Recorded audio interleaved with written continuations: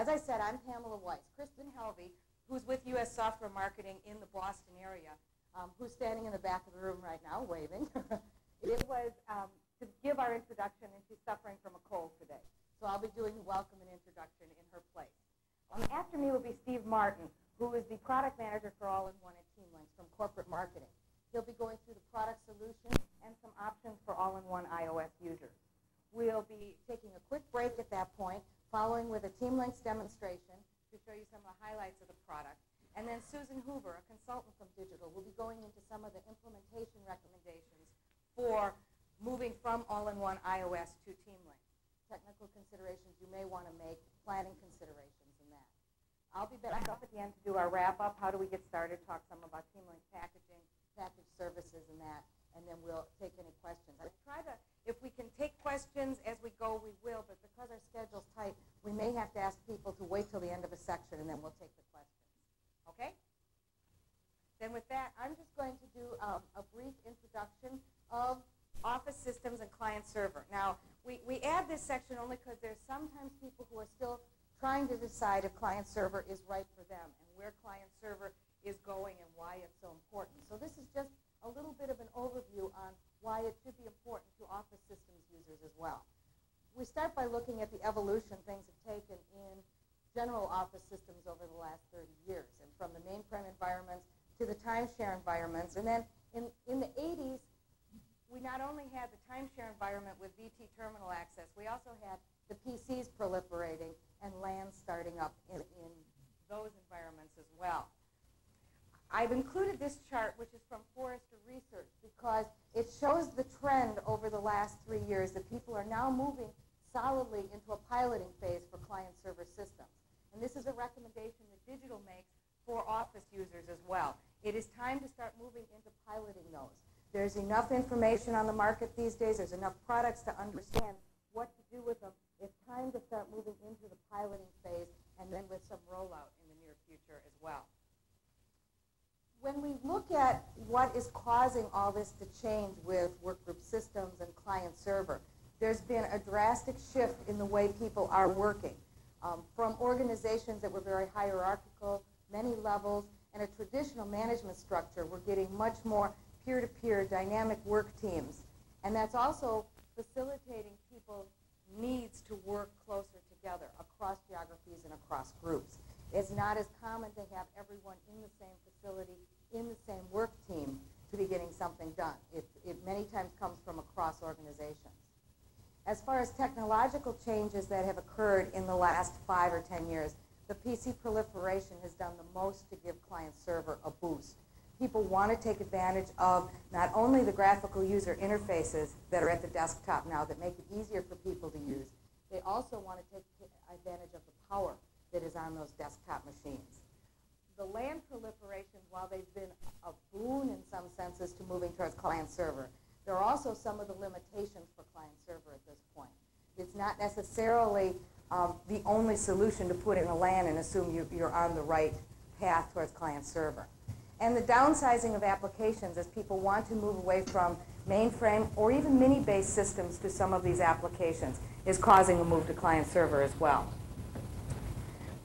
This slide is used to show that what we see is not only a downsizing from the right-hand side of our screen of traditional mini and mainframe systems down to workgroup computing, team-type solutions.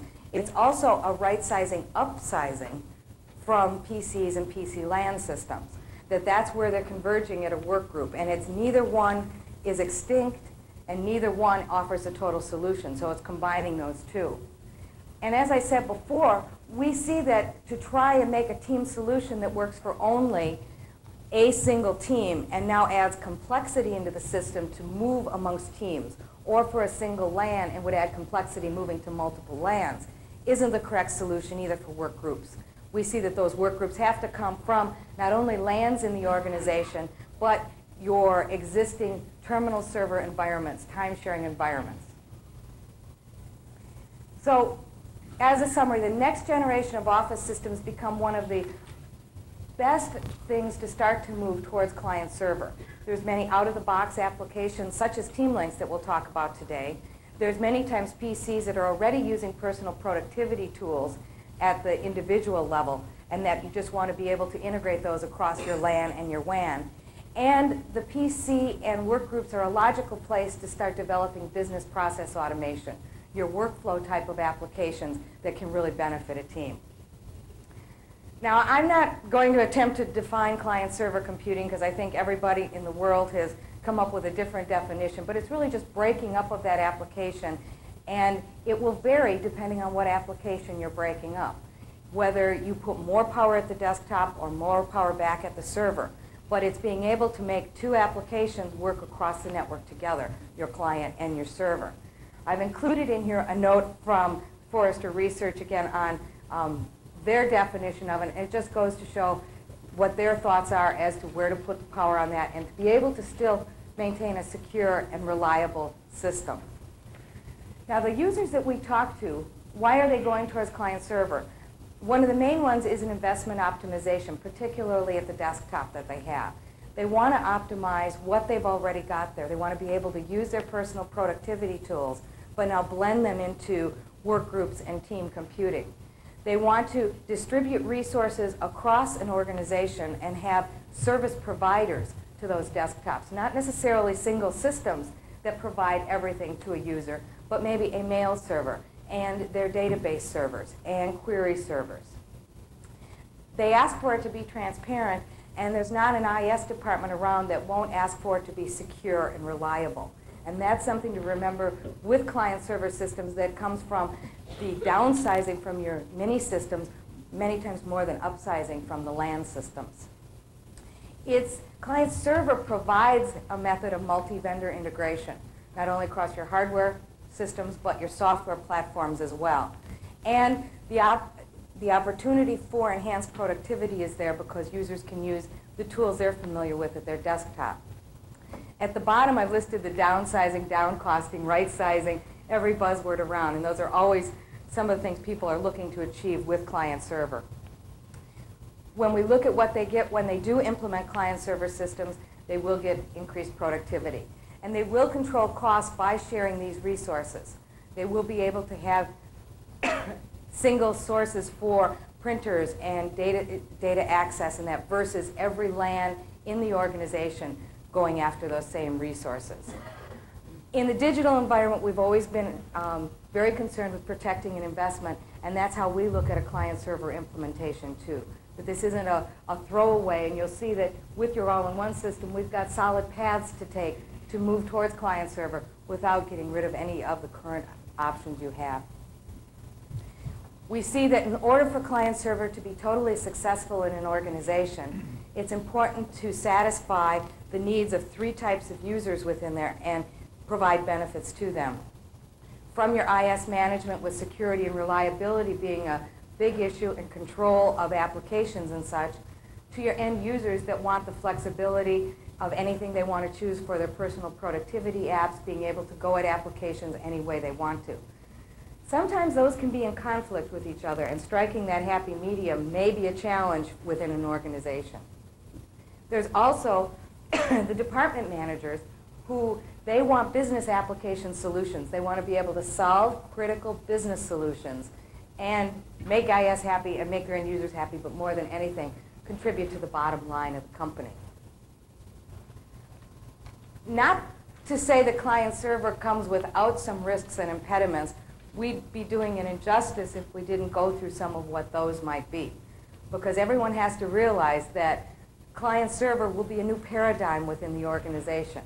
The retraining effort and the shifting of people's thoughts as to how they do work is something that has to be considered. You have to plan and also pilot when you're moving towards client-server from a timeshare environment to see how people will adapt to this, what type of loads it'll put on the system. Changes in document storage, how people will go at them, people will share documents. You have to really weigh the cost effectiveness of client-server computing. There are additional costs involved with the intelligent desktops, much more expensive than we're used to with VTs, and with data storage for true client-server, rather than the shared type environment from all-in-one. It's going to be important to determine who is responsible for what. As client-server starts to break up the computing power, Where does the responsibility lie for troubleshooting it or for choosing applications? And multi-vendor support. You'll be bringing in a multitude of software and hardware vendors probably from the desktop to your data center. And so it'll be important to see how you'll service that so that you don't get people pointing at each other. And be careful of the person in the organization who has the don't rock the boat attitude. And sometimes that comes from within our all-in-one groups as well. We know we're providing a good solution to our users. So it's like, well, why do we need to make this shift? Well, the organization is moving that way. The PCs that are cropping up in the organization are starting to move that way. So we have to try and get rid of the don't rock the boat attitude. We have to take in those that have it outside our group and say, this is the best way for us to do our computing power in the future. Now, why is client-server important to iOS? Well, for one thing, it's a good way to revitalize what's a legacy application, or some people like to use that term, in an organization, and add in some of those benefits without necessarily getting rid of what you currently have. That's important because it continues with investment protection and makes use of what you still have. You want to be able to leverage the hardware and software that you have. You don't want to necessarily change all your networking structures, change all your document storage structures. It will utilize the industry standard productivity tools, Microsoft Word and Excel, things people are using. And that's why we think that can be important to the all-in-one base to make use of those tools that are out there. And it still provides some security and reliability within the system. With Teamlinks as a desktop integration platform too, it provides IS with some control over how these applications integrate together while still providing that choice to users, and takes advantage of the intelligent desktop as we talked about earlier. Our goal from today's session is to talk to you that there's a commitment to our all-in-one base with the Teamlinks product set and a path for you to get there. We still believe that all-in-one iOS is a very solid product in the market. We have new and additional markets opening up to all-in-one all the time, both outside our country and add-on installations and new installations within the US. There's plans that we will be porting all-in-one to the OpenVMS AXP platform, and Steve Martin will talk some too about how we'll be breaking all-in-one up to be more client-server in the future. We see this as a continuation of the all-in-one Phase 2 program, and we're coming out to our customers to make sure everyone understands that we're committed to helping you as you move ahead in the future.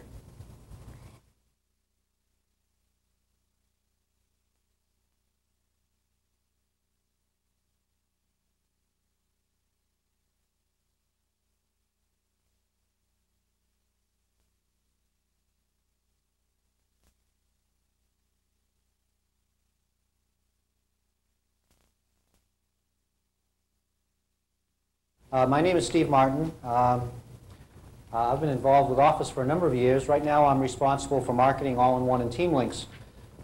This morning I'm actually going to break two rules here. But let me start out by talking about Teamlinks. Again, we're making the assumption that everyone here is familiar with all-in-one except for one gentleman. Teamlinks is a product that just started shipping last fall.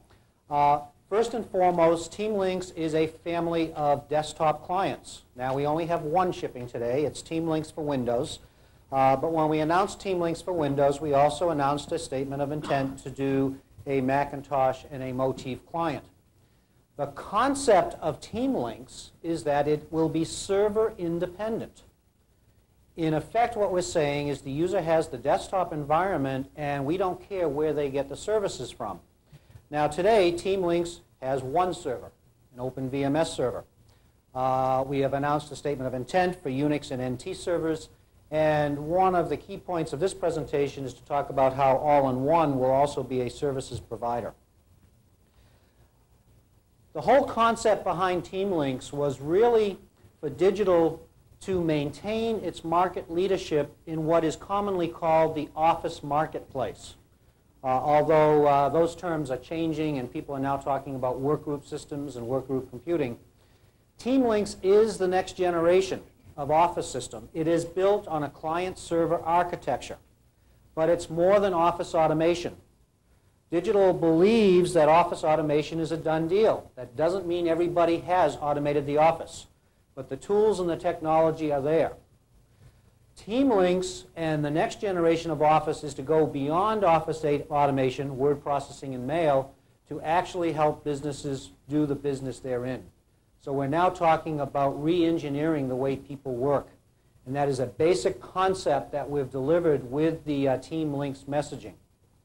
The other concept that Pam introduced is the concept of work groups.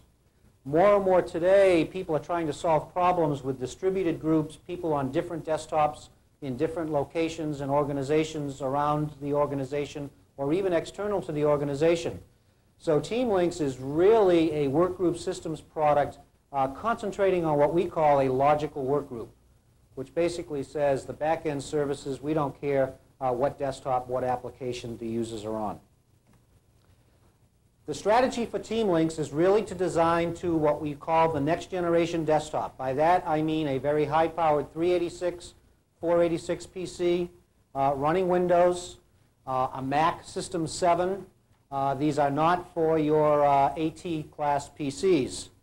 The other thing that we are assuring as we roll out the Teamlinks family is that people will be able to work with, communicate, and share with other people irrespective of desktop. This is real key for yourselves moving up from the all-in-one environment where, by assumption, I'm assuming you have a few of those terminals around, probably be around for the next 10 to 20 years. I actually went into an account about 6 months ago that still had VT52s they were in use. And those of you who have been with digital for a long time, you know VT52s we haven't sold or supported for a while. So these things don't go away. So we're going to make sure people, irrespective of what desktop they're on, they'll be able to work with each other. The key to the strategy, however, is that we are going to extend the desktop environment. When we were looking at building Teamlinks, we had two options. We could go the HP route, which basically said we'll take over the desktop environment and we'll add our own proprietary level. Or we could go the open route, which basically says you have chosen Windows or Mac, depending upon what's on the desktop, or more importantly, your user may have chosen it because of the environment, because of the look and the feel, because of the applications.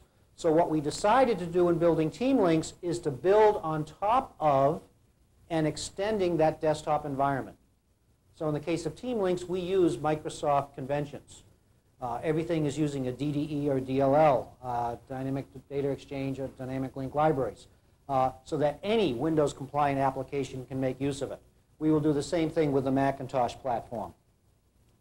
All right, those of you who know all-in-one will look real quick at this definition and say, it looks the same, and it is.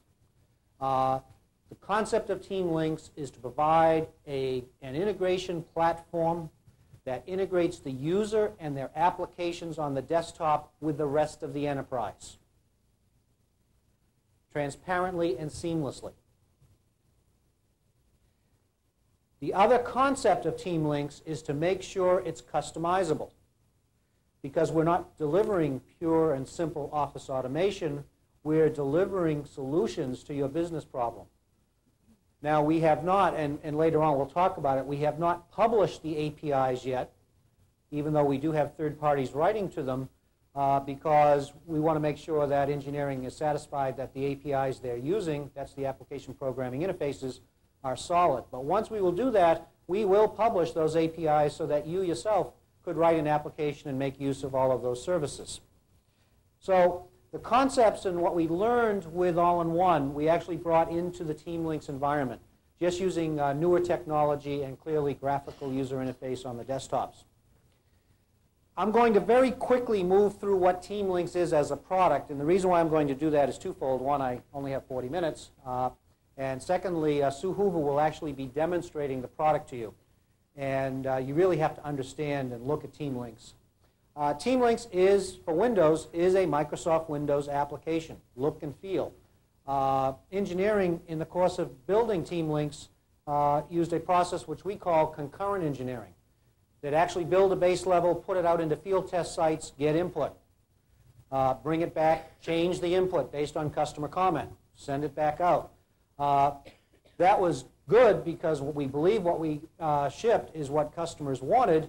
It didn't help our schedule too much because, you know, it's good to respond to customers, but it's kind of hard to really predict what kind of requirements they have when they really get involved in the cycle.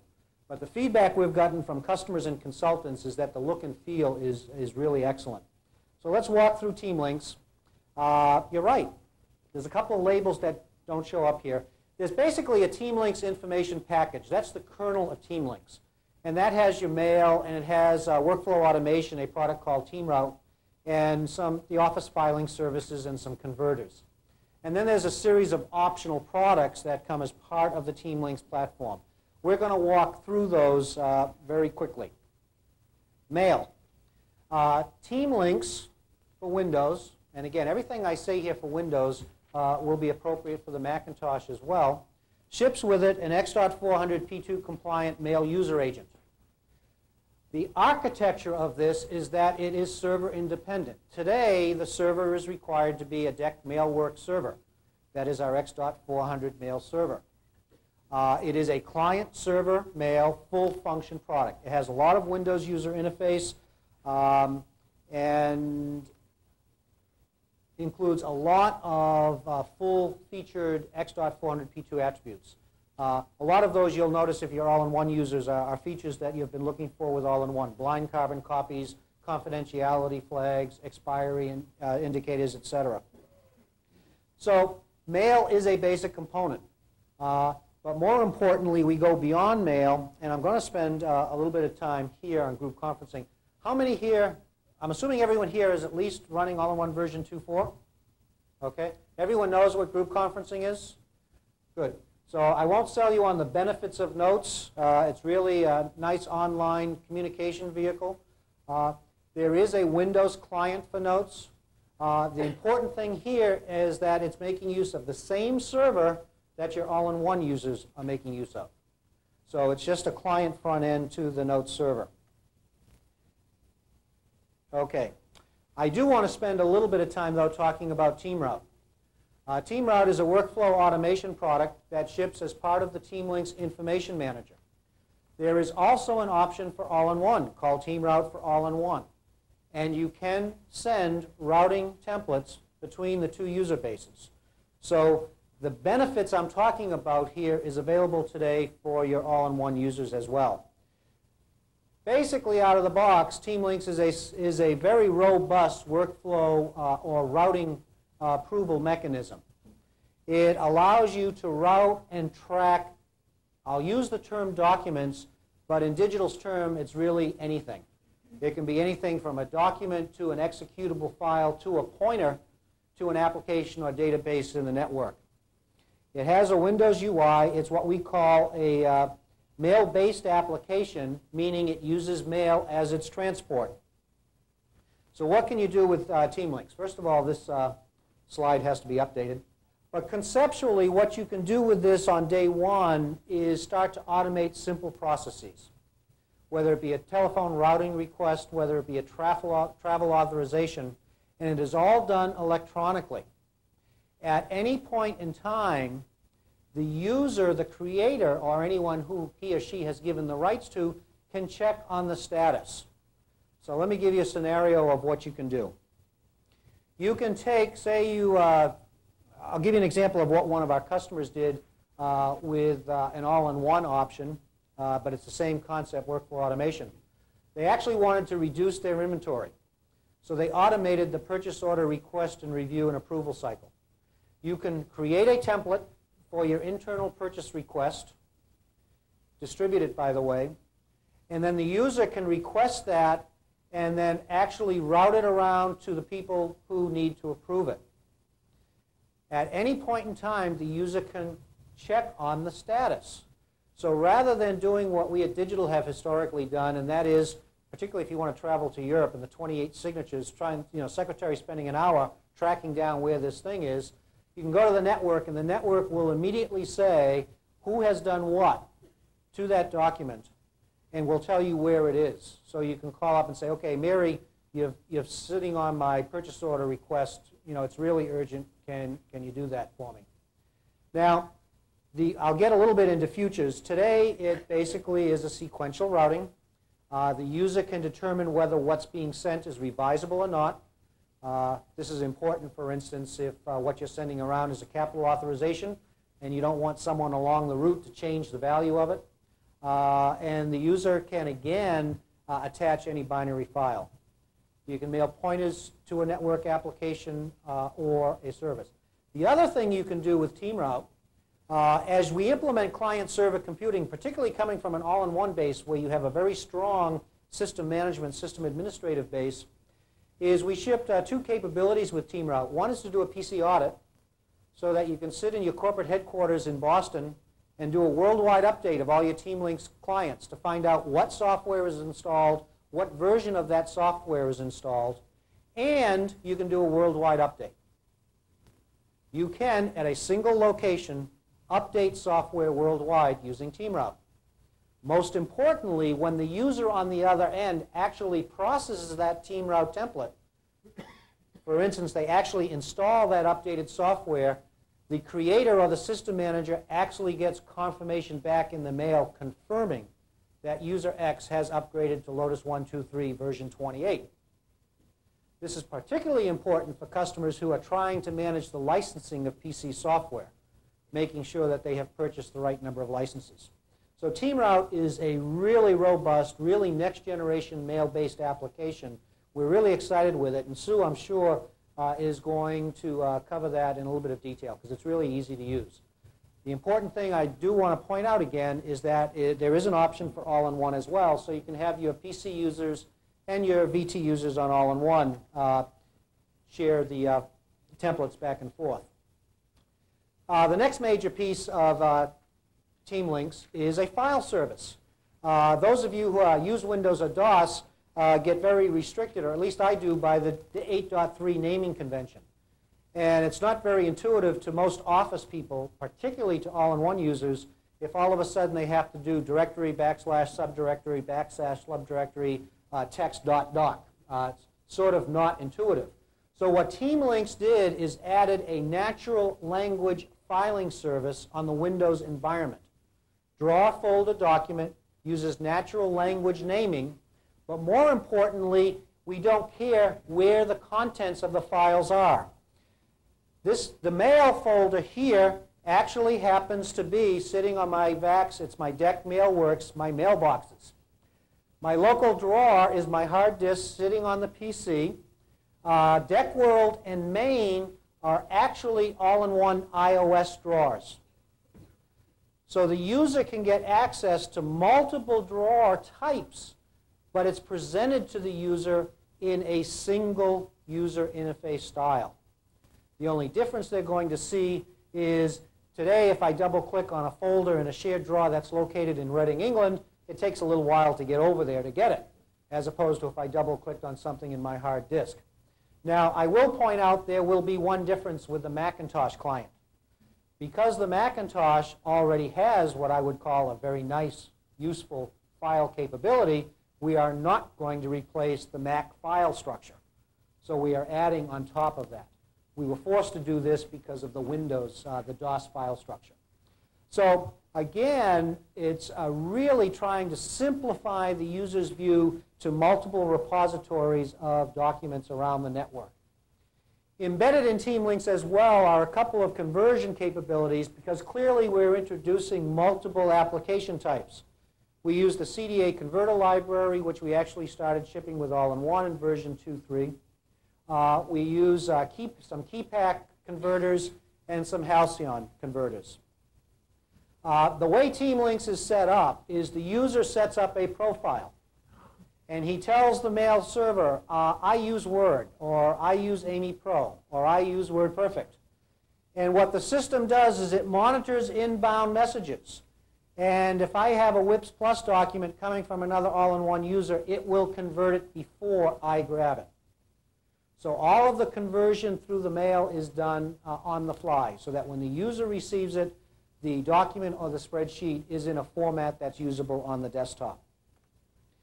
The other key piece of Teamlinks is data access. We have a product called DEC Query, which allows you to go out, and it's an option that allows you to go out and actually query databases anywhere on the network, whether they be RDB files or Oracle files or even IBM DB2 files. You can go out and query it, bring the data back to the desktop, and make use of it.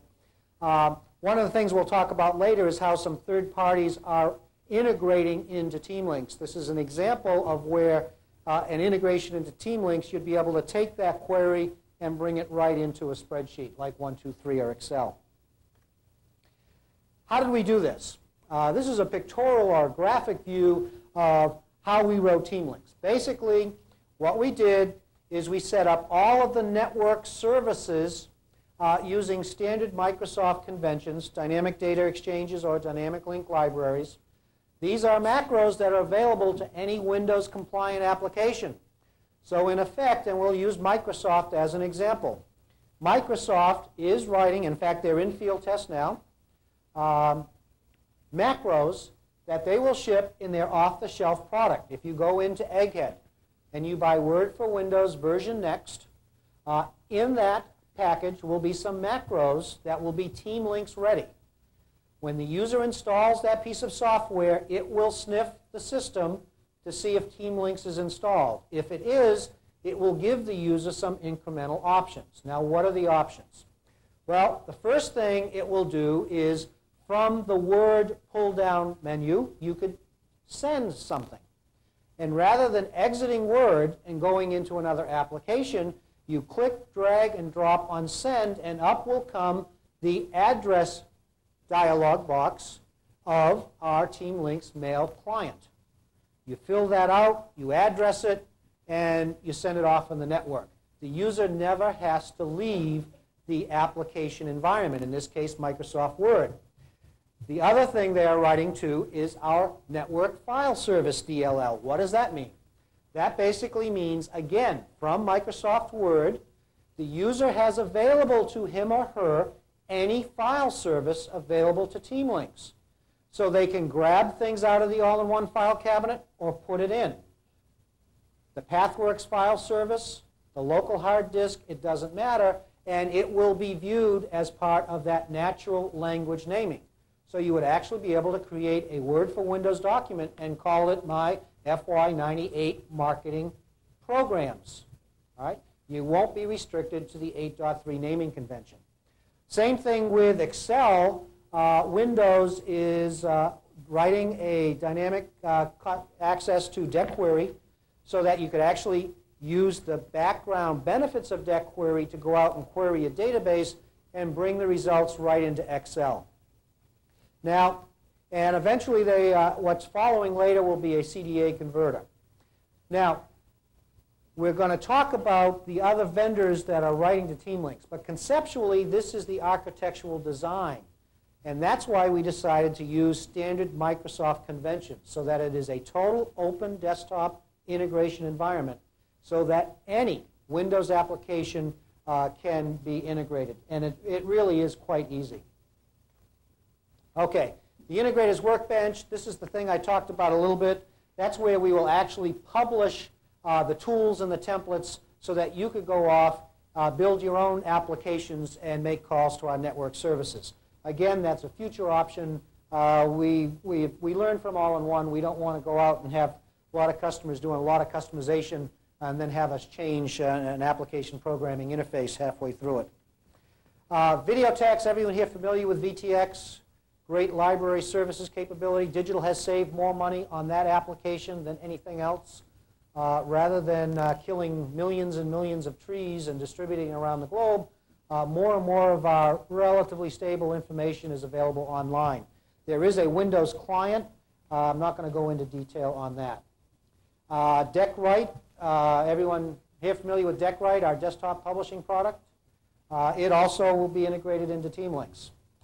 Let's go into the digital and Microsoft relationship. What did we announce? Well, I talked a little bit about it already, and that's the engineering aspect of them actually extending their off-the-shelf products with macros to make use of the Teamlinks services. Digital manufactures, sells, and supports the Microsoft applications. And as I said, Microsoft is doing add-ons to call our macros in Word and Excel. The other key point is that Digital also used Visual Basic for most of the user interface in Teamlinks. In fact, I have some good news for you. I think Digital broke the Windows environment. We are probably and in fact we believe we are the most complex application built on Windows. So we really stretched Visual Basic, and let me assure you, our cohesion folks were called in almost on a daily basis, because let me assure you there's not a lot of case tools to build robust Windows-based applications. We are going to be using Visual Basic v2 in the next release, the next functional release of Teamlinks, and we've already done some testing with that, and that will improve the performance. The other key piece of the agreement, and I'm sure you're all aware of that, is we are going to be licensing Windows NT on our Alpha AXP platforms. Okay. I've already talked about Microsoft apps, but again, the concept here is basically on this, what this is showing you is I clicked, dragged, and dropped on the file and said send, and the Teamlinks create message box opened up, and I'm now addressing it. So again, that's how seamless the integration is. Calendaring. When we announced Teamlinks, we did not announce any calendaring capability. And if I listen to every sales account manager in the room, everybody in the world uses calendaring. Just as an aside, all of you all-in-one users, how many of you use the time management capability? Okay. How many of you have more than 10% of your users using time management? That's actually high. Okay. We did announce a capability, again, another agreement with a third party called PowerCore Incorporated. PowerCore builds a product called Network Scheduler 3. It is a market leader in, quite frankly, a very fragmented market, which is PC LAN-based time management. Network Scheduler 3 is a full functional time management product. It does things like personal scheduling, group scheduling, resource scheduling. It is a LAN-based application, so it uses a database on the LAN. But to do scheduling from LAN to LAN, it is a mail-enabled application. So it uses mail as the transport. What PowerCore is doing is actually embedding calls to the Teamlinks X.400 mail capability so that it can use Teamlinks to schedule across a wide area network or from LAN to LAN. That product is in field test, and it is currently scheduled to ship by PowerCore on February 8th of this year. I again want to point out, this is not a special product from Digital. This is PowerCore's standard off-the-shelf Network Scheduler 3 product, where they are simply embedding the macros to call our DDEs and DLLs. Very graphical product. I'll tell you, from someone who uses time management in all-in-one, it took me a long time to get used to this kind of a user interface. But it really is a good product. We're getting a lot of good feedback from it. In addition, we announced, by the way, as a statement of intent, that we will also do a Mac client as well.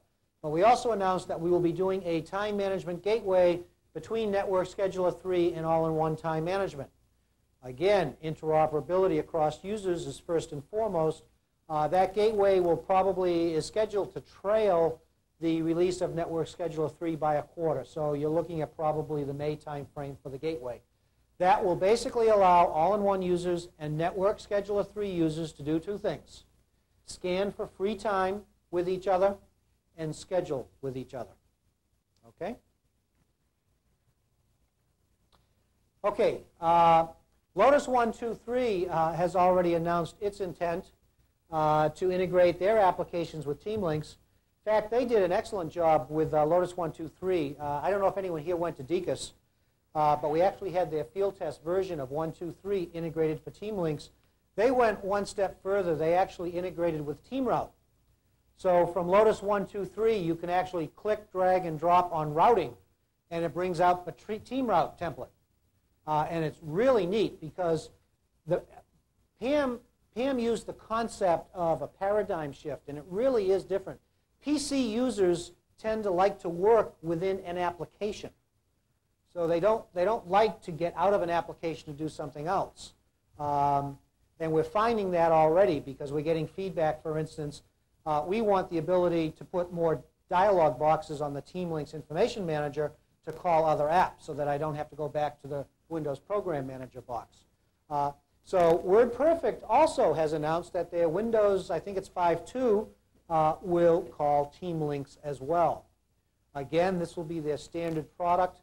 And I can also tell you there are 2, and based on a call I had yesterday, likely 3 other major software vendors that will be integrating into Teamlinks. We're really excited. There are more vendors integrating into the Teamlinks platform than any other vendor's platform, with the exception, of course, the Windows operating system in and of itself. I think that speaks well, one, for the very quick reputation Teamlinks has gotten as far as favorable feedback is concerned, and more importantly, the openness of the platform. In fact, it was a real coup when I actually saw a PC Week advertising dropout. You know those little cards that drop out when you're on a plane or whatever? And it was a survey card. And one of the desktop environments they actually had listed was Teamlinks. And those of you who have been struggling with digital for the last few years and getting to be a major player in the PC marketplace, we thought that was a major coup. Okay, let's talk a little bit about future directions here. We do have mail filtering for All-in-One called the All-in-One Personal Assistant. We will be adding that to the Teamlinks at some future date. All-in-One iOS brings a lot of great workgroup sharing capabilities with version 3 of All-in-One. We will be adding that to Teamlinks as well. Fax and image will clearly be added, and some content-based retrieval. In fact, the whole concept of the Information Manager is that that's really a lens into all the possible pieces of information and data the user can get into. And in the future, you'll see new technologies like filtering and content-based retrieval so that can actually be a data lens. And we don't care whether it's a file or a database or an external information source like Dun & Bradstreet or Associated Press. So conceptually, V1 of the Information Manager is just giving you seamless access to documents. But the strategy is that it's really going to be extended to include access to any kind of information. More desktops. The Macintosh will be next. The Macintosh, again, we won't provide a file service capability, i.e. change the way the Mac filing service looks.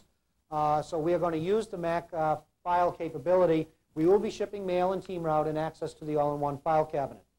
It is next, and I know we can't talk about dates, but it's probably going to be around the time frame that we all have to send this little document to Uncle Sam regarding our taxes. So without giving you a date, because I'm not allowed to give you a date, that's probably the time frame you're going to see the Macintosh client. And we're also going to add a Motif client. That, quite frankly, is further out. The next server we're working on is a Unix server, and NT is a very high priority for us. Right now, we're tracking to see when NT ships so that we can start working on that. We're also going, particularly for this audience, we're also going to be improving Teamlinks and All-in-One so that Teamlinks can use All-in-One as its server. And the series of slides I've added will talk about it. But today, those of you who have looked at Teamlinks, the first thing digital tells you is, well, you have to install this different mail server.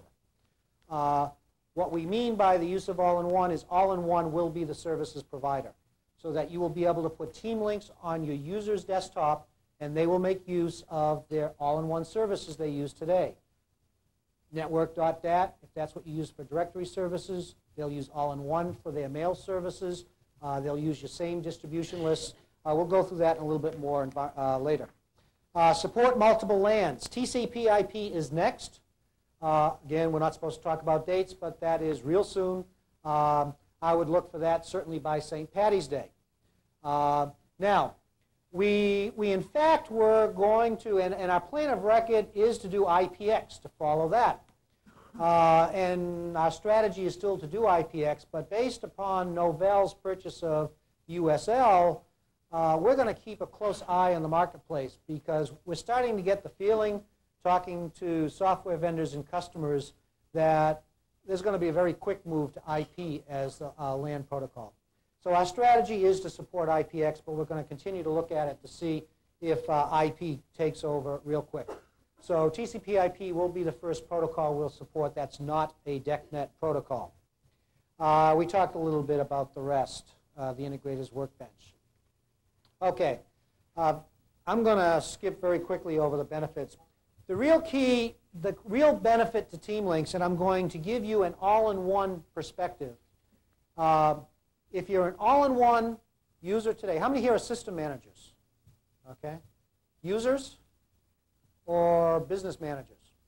Okay, the key to an all-in-one user today is the key benefit of Teamlinks is we're going to allow you to keep all those real obnoxious end users happy who either went out on their own and bought Windows and they're sitting there saying, okay, connect me, or they're demanding a Windows or Mac user interface. We're going to basically let you put that on the desktop, let them use the applications of choice so that they're happy, and let you to continue to use all-in-one as your back-end server, continue to use your applications you've written on all-in-one. And let's get, so what are we doing with all-in-one? Well, first and foremost, our strategy with all-in-one, first and foremost, is to keep it the industry leader in time-shared integrated office systems. Digital does not believe the terminal is dead. It will be around for a long time. In fact, we still have new customers buying all-in-one for terminal users. However, it looks like right now about 8 out of every 10 seats added to all-in-one systems are now PCs or Macintoshes. So it's real clear that the market is very quickly moving toward a distributed desktop environment.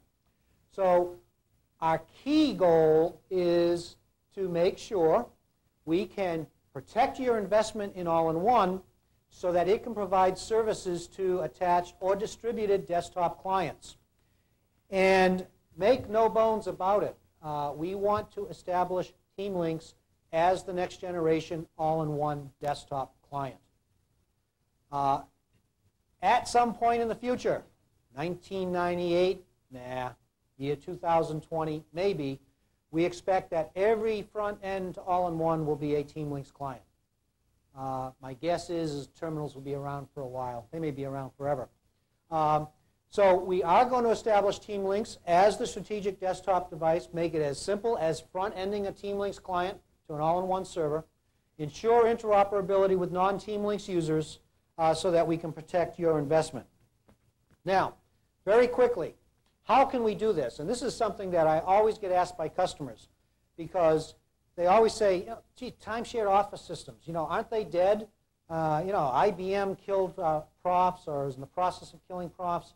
I want to spend a couple of minutes talking about what all-in-one really is so you can see why all-in-one always was an architecture, not a time-shared office system. Yes, Digital did a very big disservice by marketing it as a time-shared office system. In fact, my marketing partners in Japan, I should have learned from them. They never marketed all-in-one as an integrated office system. From day one, they marketed it as an application integration and development platform. In fact, in DECworld, when I went over there and I was helping support them, they didn't even have it in the office area. It was sitting in the integration area. And we have to keep in mind that that's what all-in-one was built to do. All-in-one was architected with all of the client-server concepts that are being delivered today. Separation of form from function.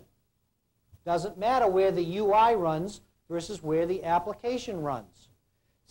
The ability to publish the APIs so that other application vendors can write to those applications and services. And of course, the use of common services by all applications. This is how all-in-one was architected back in the early 80s. In fact, Charlotte actually started to build it in late, I think it was 79. As we move all-in-one to a client-server architecture, all we're doing is changing some of the processing that's done today on a VAX and moving it down to the PC. So how are we doing that? Well, the first step is, I need to introduce this slide because I have this habit of creating words. And the word du jour is serverizing. It's not a word, I guarantee you that, because Houghton Mifflin spell check are both within All-in-One WIPS Plus and within Microsoft Word, doesn't recognize it. Serverizing is basically, I'm going to define it, the last slide here, is taking this timeshare image of All-in-One and turning it into a network server so that desktops can use things in it without having to invoke an image. But basically what you're going to see is that we're going to serverize things like mail services, distribution lists, nicknames, all the way down to the applications themselves. So that you could, if you wanted to, rather than rewrite an application just for the sake of making Windows users happy, keep the application running on the VAX, take a product or a tool like WinRMS, write a Windows front end to it, and just client server, but you've got a Windows front end using an application on the back end VAX. So, implementing common network services. It's not new. We started with version 2.3 of All-in-One. Today, All-in-One iOS can use every network service that a Teamlinks client can use, with the exception of two, mail services and TeamRoute. All the others they share. They all can use Mailbus DDS. They all do use Mailbus for transport. They all use the CD8 converter library. They all use the same VaxNote server. They all use the same Videotex server. So in fact, over the last few years, digital has been moving toward this environment. Unfortunately, we did the back end first. And everyone kept saying, where is it? Well, the proof point is the desktop, and that's what I'm talking about today. So the back end, using the network services, we've already done. Now the next part of the problem is getting those desktop clients to be able to use All-in-One services. The first step for that was in version 3 of All-in-One, when we serverized the All-in-One file cabinet. It's actually a capability called a common file cab. Architecturally, it's so that from a desktop you can get access to any file cabinet around the network. So we've already delivered the first serverization of an All-in-One service, and that's the file cabinet. Now you might ask why the file cabinet first. One, we needed to do it so that we could access multiple file capabilities. But more importantly, we needed to make sure that users, either as they migrated off of All-in-One to Teamlinks or wanted to coexist, could get access to their old files and documents. But most importantly, we wanted to make sure that users could share things irrespective of what desktop.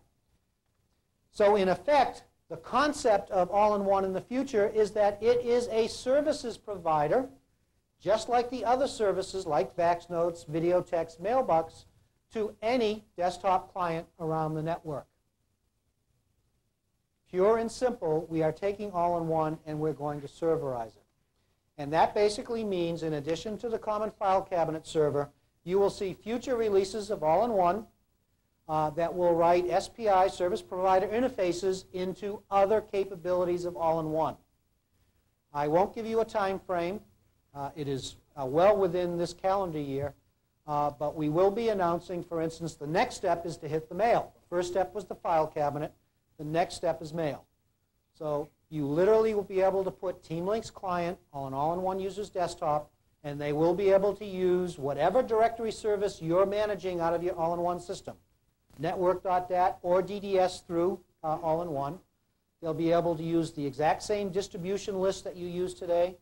They'll be able to use the personal nicknames or the personal distribution lists. In fact, there's even a tool available today that can take those out of All-in-One to populate a Teamlinks path. So mail will be the next step that we implement in moving toward All-in-One in a fully distributed environment.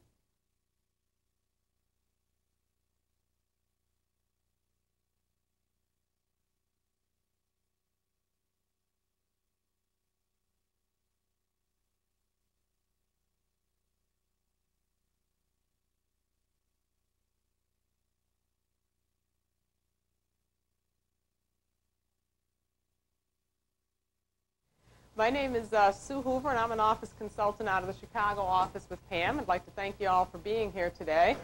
What I'd like to do is spend some time talking about what's going to be involved in actually moving users and bringing up a Teamlink system from your current All-in-One iOS system. Now, I know you've been asked this several times, but I'm going to ask it one more time. How many people are actually, as part of your job, going to have to worry about how you move people from one system to another? Okay, that is most of the audience. I assume the people who didn't raise their hand must be high-level managers who don't do any real work, right?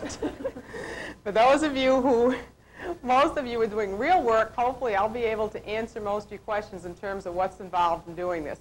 Now, one thing that I want to do is just deviate for a second here and draw a little picture, because I think it's not, we might not have made it clear to you what we're talking about these different servers. Teamlinks Digital has this thing with names. I mean, every time we downsize, we say you should get rid of the people who come up with the names, because all we do, I think, is confuse customers with half of our names, right? Teamlinks is the piece of software that you install on the workstation, so on your PC, on your Mac, or whatever. That's what we're calling Teamlinks, the piece that you install on your workstation. Teamlinks is the client side. The client needs to get services from somewhere. Today, what I'm going to be talking to you about is getting mail service from what we're currently calling the DEC MailWorks server. Previous name was the ALL-IN-1 MailWorks server, and I think a couple of names before that. This is the piece of software today that provides mail services to this Teamlinks client. Now, what Steve was talking about is you also today run an all-in-one integrated office system, or iOS system. And that's providing mail services today to your VT clients. One of the things you'll see in the demonstration is that Teamlinks can put files in multiple places. You can have a file cabinet that's on a floppy, which is what I use to transfer documents from the PC on my desk to my laptop at home, because I find that easy. So that's one place you could put a file cabinet. You could also put a file cabinet on your hard disk, and I usually have one of those too. You can also have a file cabinet up here on the MailWorks server. And since I'm a current all-in-one iOS user in the office, I also have an all-in-one iOS file cabinet. And what you'll see in the Teamlinks demonstration is that you get little icons for each of those little file cabinets and drawers. So you see a little icon for your floppy, your hard disk, your Mac. You also see an icon in those documents, and you can click and drag between them, that whole thing. Now, one of the things that Steve was saying is we're looking at serverizing, is the word he used, all-in-one, which means instead of using the DEC MailWorks server, which is what I'm going to be talking about today, at some point in the future, you will have the option of serving mail directly from here. So does that make some sense and clear up some of the confusion? Are there any questions then again about the naming? It's the same Teamlinks down here. So if you choose to do a pilot now, which is what I'm going to be talking about, with Teamlinks on the PC and the Mac down here. Oh, I'm sorry. I think I get this every time I move. I can hear my voice moving. If you do a pilot on Teamlinks and the Mac down here with this server today, you will not have to change anything on the end user side when the iOS server becomes available.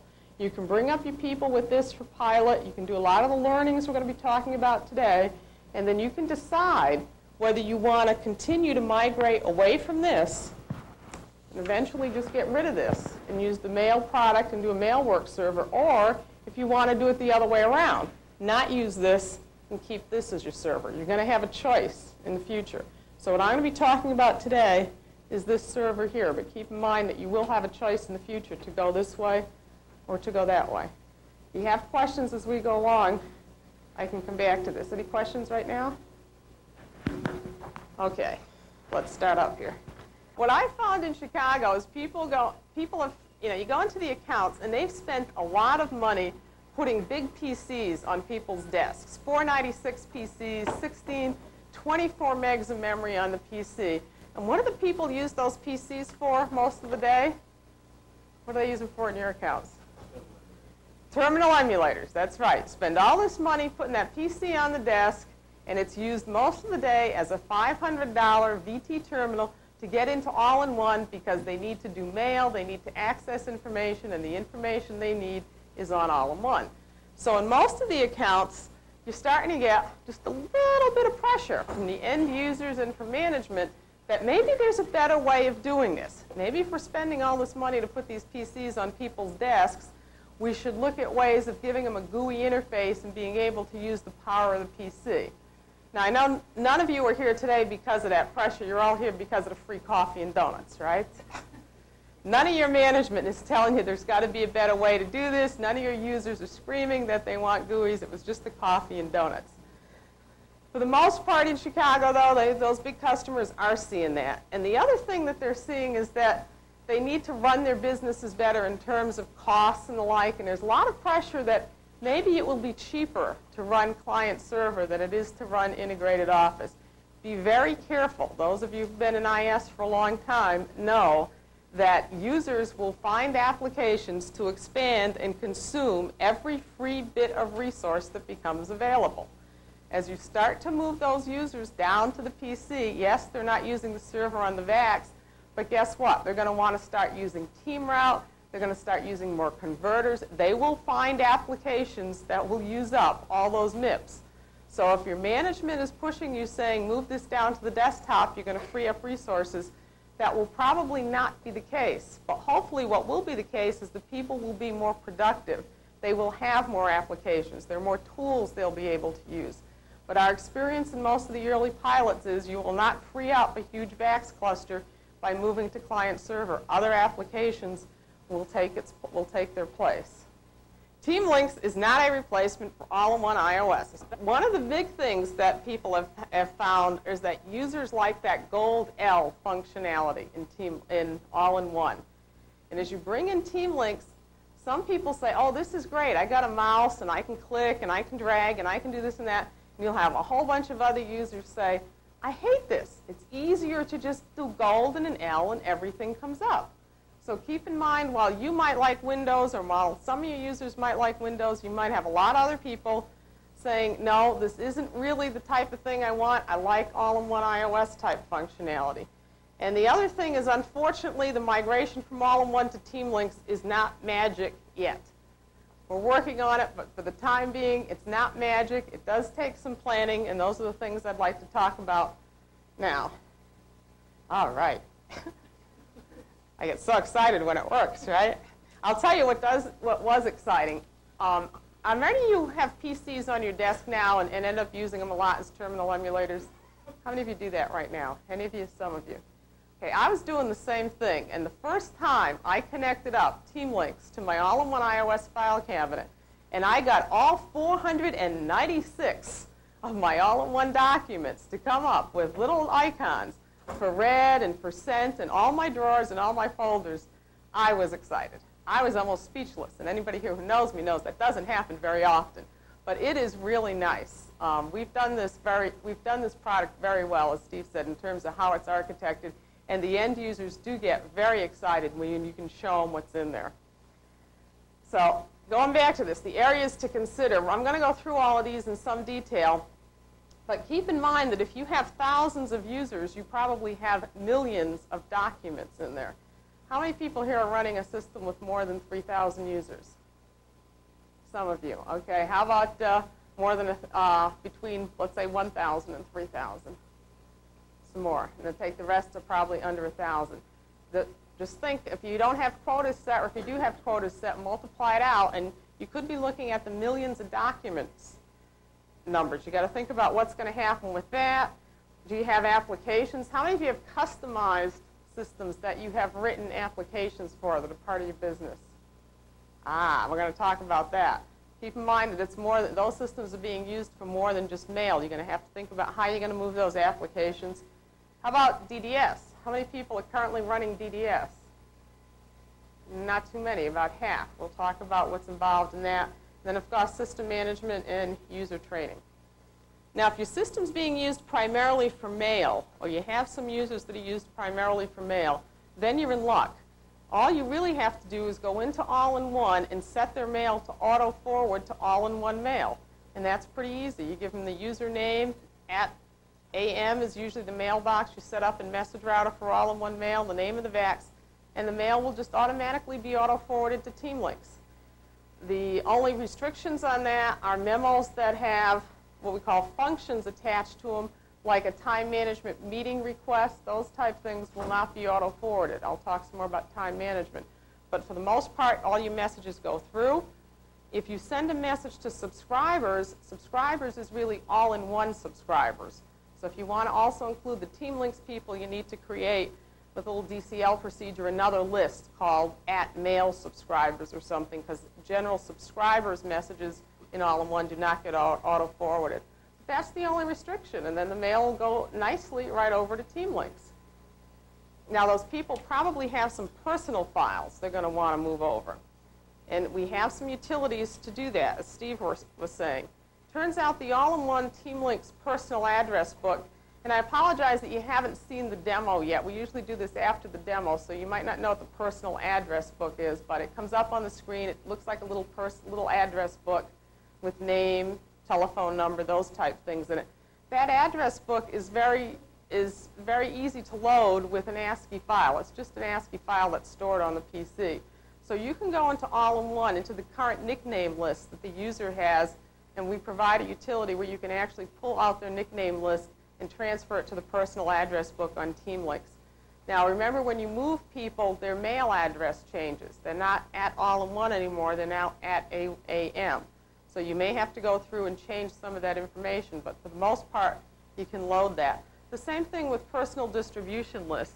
The personal distribution lists or Teamlinks are just stored in a subdirectory, and you can modify where that subdirectory is, but all you have to do is take the distribution list, that file, off the all-in-one system and store it in where Teamlinks is going to look for the distribution list on your Teamlinks system, and you've got your personal distribution list moved.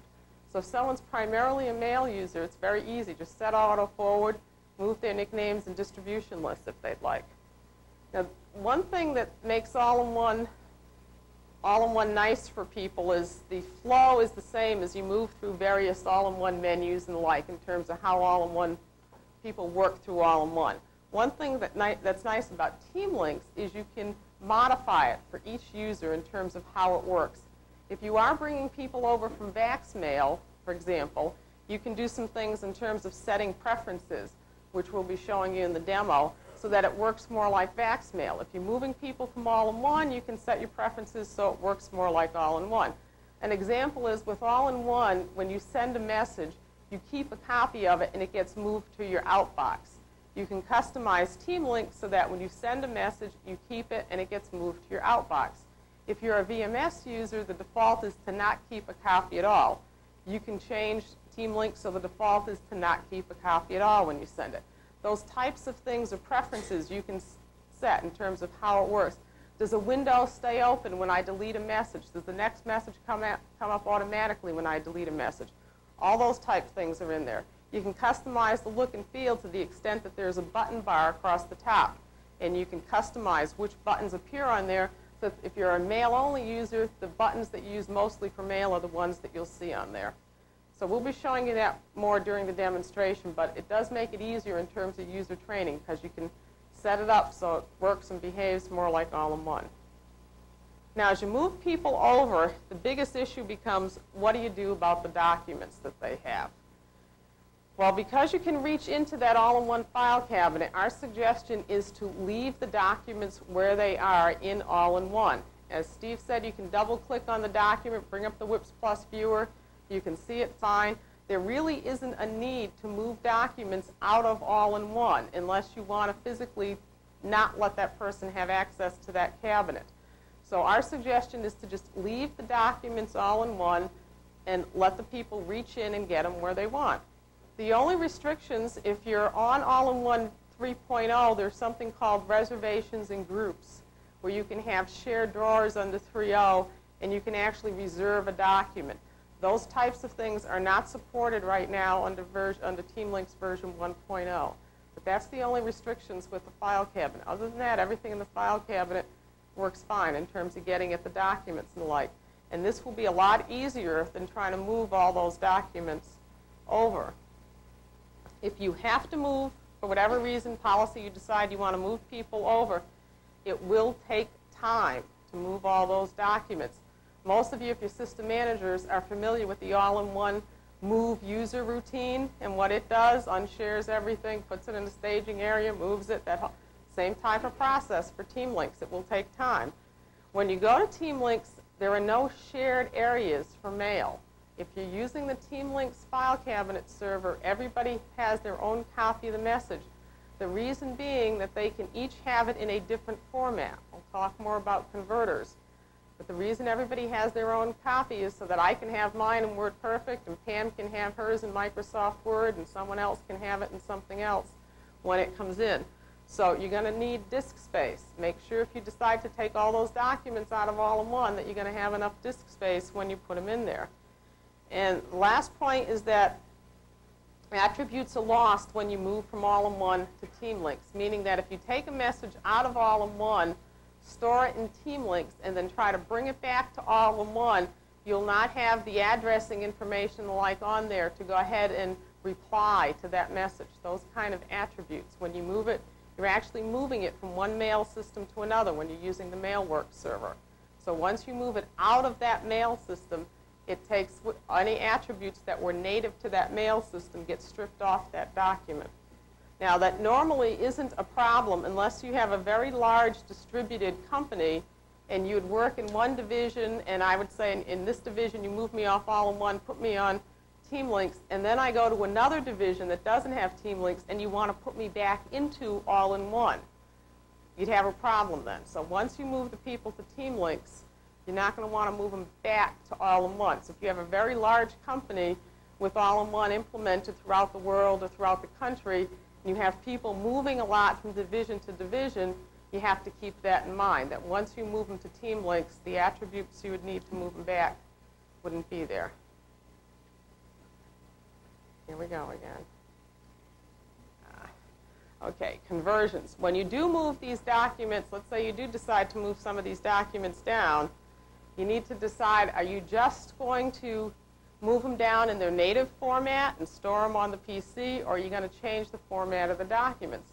For the most part, as Steve said, most of our users do not want to use WIPS Plus as their Windows editor of choice. They want to use WordPerfect, AmiPro, those type things, which means you're probably going to have to convert those WIPS Plus documents. Now, you've got a couple of choices. You can convert them to ASCII, and for most of the mail messages and the like you'd be moving, that's probably fine. It's cheap, it's easy. The other thing would be to use a converter like KeyPack or one of those third-party converters to actually transfer it from WIPS Plus format to something like WordPerfect format. Now, what we found in the early sites that were trying to do this was if you have, again, thousands of users with 500 to 1,000 documents each, there's got to be an easier way of doing this than one at a time. So we have a little utility that's been written, and what it allows you to do is give the All-in-One user an index screen. They go in there and they mark off the documents they want to transfer. At that point, it works similar to the All-in-One move user routine. Takes the documents, put them in a staging area. If you want to run them through a converter, KeyPack or the like, it'll put them through the converter, and then it will put them into the Teamlinks mail cabinet. So we do have that utility that you can use to do that in terms of migrating the documents. But again, keep in mind that it's probably best and easiest to just keep the documents on the All-in-One system and have them reach into that. I won't spend too long on time management. Steve covered it, except to say that right now we have no utility to transfer data between All-in-One and Network Scheduler 3. Now, Network Scheduler 3 does have the capability to accept the flat file in with scheduling data. So if you do have users who are heavy time management users and they want some sort of historical file of what they had on All-in-One, and they've got appointments loaded for the next year, and you want to load them into Network Scheduler, the functionality is there in Network Scheduler to do that. We haven't written a utility to do that because most of our customers have said that is not a requirement. They don't have many users fitting that profile. But if you do, either you can write the utility or we can write the utility. The functionality is there. Probably the easiest thing right now for a pilot is to pick, and I'll talk about that, is to pick users who are not using heavy terminal, who are not heavy time management users and who can get by with just doing terminal emulation into All-in-One for the few times they need to use time management with people who are on All-in-One, and for the most part try to get them to use the group scheduling and network scheduler 3 in terms of the individual scheduling and the group type scheduling. And that, Steve, when did you say you thought the utility would be there to talk to all-in-one? No. Okay, so, okay. And at that point, then you'll have some more options in terms of connecting in. Now, when I asked how many people were running DDS, only about half of you raised your hand. The DEC Mailwork server uses DDS as its only directory. So unlike all-in-one, where you have a choice of using Profile or using DDS, you have to have DDS for Mailworks. Now, that means if you have a 2,000 user system and you want to bring up 10 people for a pilot and you don't have DDS implemented, you would have to enter in the 1,990 people who aren't on DDS for those 10 people to send mail to. So again, we've written a utility. We have a little utility that goes into the all-in-one profile, basically extracts the information you would need for DDS and loads up DDS if you don't already have it loaded. Now, as you move users back and forth from all-in-one to DDS, you'll have to change user profiles and the like. But all that initial loading is done for you. Again, if you decide to use all-in-one later on as your server and not go with the DEC Teamlinks server, then your current profile and network.dat and the like will be available to those Teamlink clients. But for right now, I'm talking about the DEC Mailwork server, so you would have to bring up DDS. Now, one of the biggest difficulties when you go to PC-type client-server environments from an all-in-one centralized environments is that, by definition, personal computer means people can put up what they want on the PC. Now, you as IS and business managers will have to decide what you want to support. Will you let people use any word processor and spreadsheet of choice? Will you limit it to 2? Will you limit it to 5? But once you've made those decisions, then you have to decide how you're going to put the proper software in place for people to exchange information between those various packages. You basically have 3 choices, and Steve covered these, but I'm going to review them again because it's real important when you run a pilot to think about this, how you're going to implement it when you roll it out. You can do conversions on the PC. Teamlinks comes with converters. Some of the packages come with converters. And you could just tell everybody they're in charge of their own conversions. The DEC Mailwork server can also automatically make conversions. So you can set it up so that as mail comes in, it's automatically converted for each user to whatever format that user chooses. That would happen on your DEC Mailwork server rather than on the PC. Some of the advantages to that, if you need to buy some sophisticated converters, like for some of the CAD packages and the like, it may be cheaper to put it on the server than it is to put it on each PC. There's a third option available. If you have a network that has multiple mail implementations on it, you got Banyan and you got Beyond Mail and you've got this and you've got that, and people have different word processors, you can hook them up to the mail bus and actually put the converter on the mail bus. It's like an extra stop on your store and forward network. And when messages get to this stop, they get checked, and if the user is coming from a system that can tag the file, then the converter says, this is a WordPerfect file, or this is a WIPS Plus file. It knows what it is. If it can't be tagged, it has a sniffer. It opens it up and tries to sniff and find out what's in there. Then it goes into DDS, and you have all the users in DDS, and it says, okay, what format do the users on this message need to receive it in?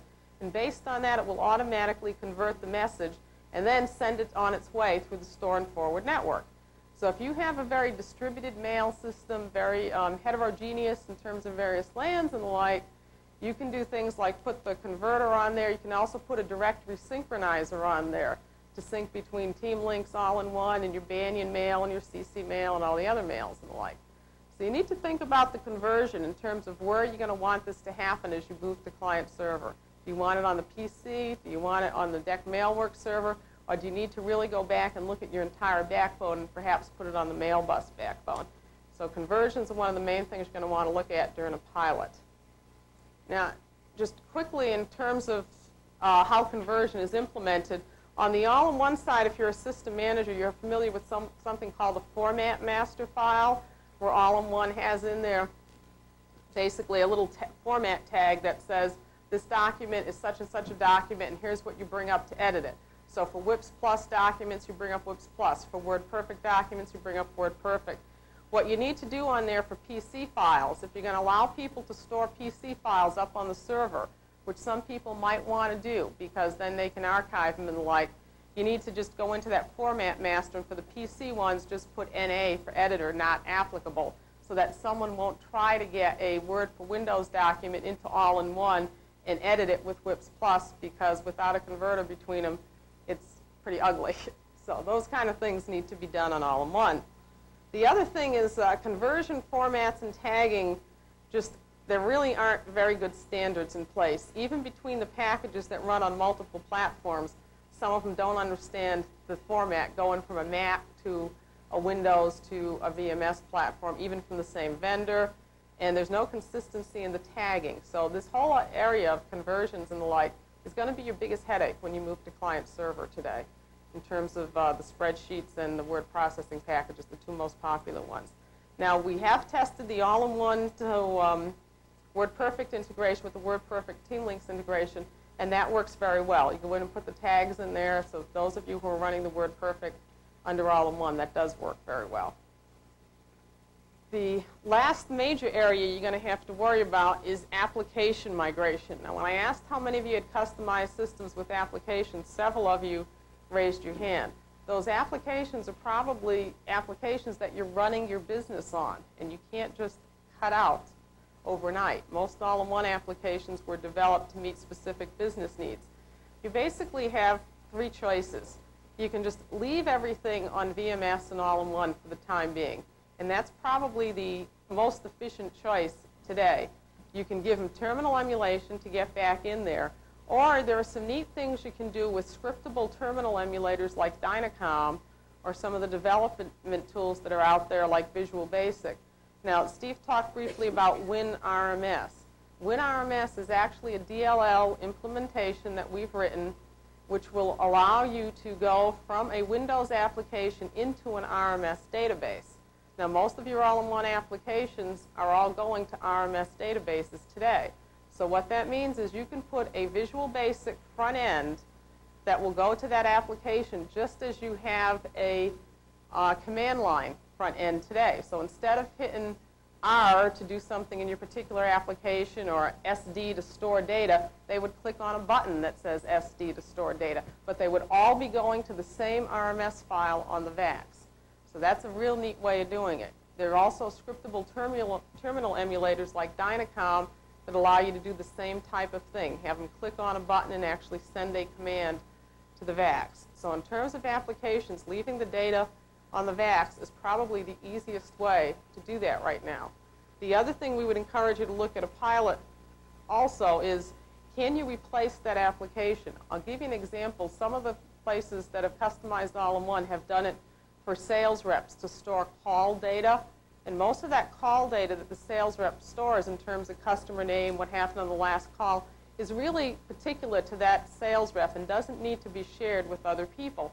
It's very easy today to buy an out-of-the-box Windows application that allows that sales rep to do the same thing. So some of the applications that you wrote under All-in-One, you may be able to now replace with new technology with applications right out of the box. And maybe you don't even have to bring them over. And then the last choice would be to redesign the entire application to try to run in a Windows-type environment and still be shareable. Now, the difficulty with that today is in the databases. Some of the PC databases allow concurrent access, but for a lot of them that you can't do what you can do with RMS.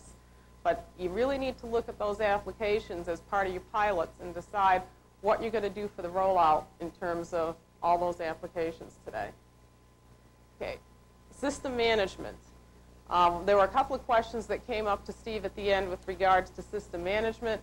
The design center of All-in-One was a centralized system, and even though you could customize it for individual users, most customers didn't do that. You customized it by group.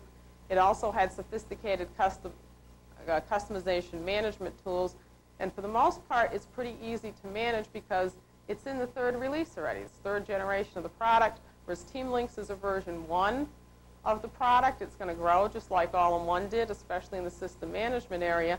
And Teamlinks is designed where the user is king. And so you have individual applications. Each user has their own thing.